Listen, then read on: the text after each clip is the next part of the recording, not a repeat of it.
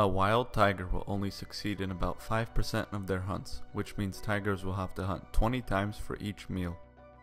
Once they kill a prey animal, tigers will eat close to 90 pounds, then hide the carcass for later consumption.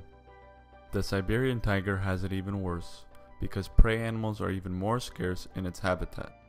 Siberian tigers can have territories as big as 4,000 square miles and travel up to 12 miles per day in search of food. After all that scouting, tigers have to compose themselves and stalk their prey for 20 to 30 minutes just to get into the perfect position, which leads to a 5% chance for a successful hunt. It is not easy being a tiger in the wild.